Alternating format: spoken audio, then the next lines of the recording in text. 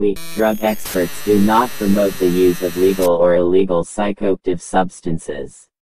This is an educational harm reduction AROA. We are anonymous. We are legion. We do not forgive. Expect us.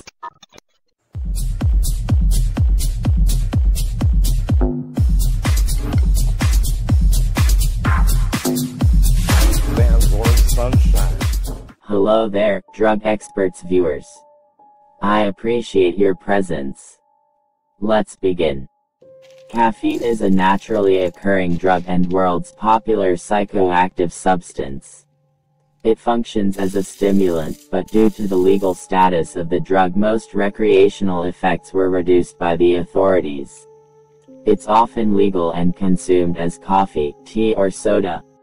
After oil, coffee is the most traded item on Earth.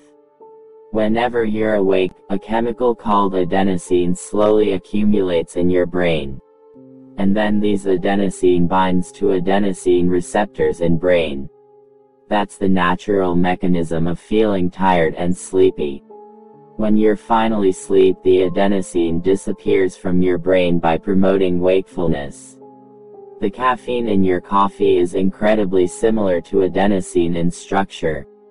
Caffeine works its way through your bloodstream into your brain, where it competes and binds to adenosine receptors.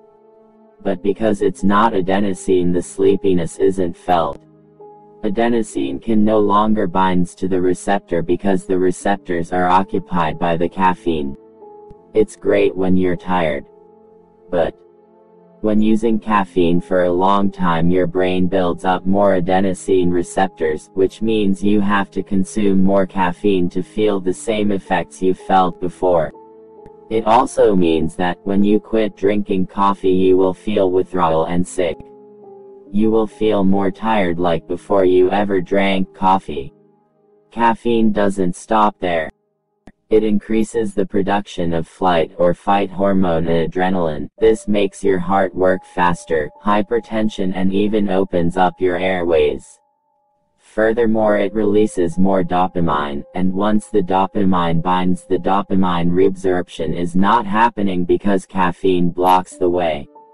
This is the exact thing what cocaine does.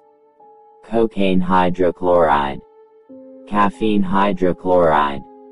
Sounds similar too, right? Checkmate, police. By the way, this is how coffee is addictive. Yes, coffee is a drug. Positive effects of caffeine. Number 1. Bronchodilation. Number 2. Improved mental and physical performance. Number 3. Stimulation. Number 4. Reduced boredom. Number 5. Mood elevation. Negative effects of caffeine. Number 1. Hypertension. Number 2. Vasoconstriction. Number 3.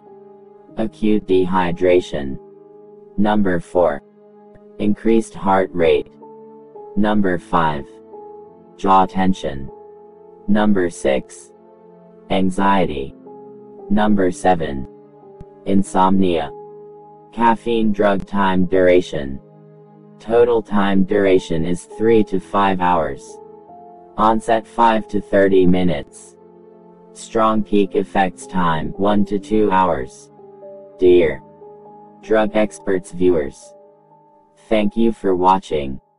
Make sure to like this video.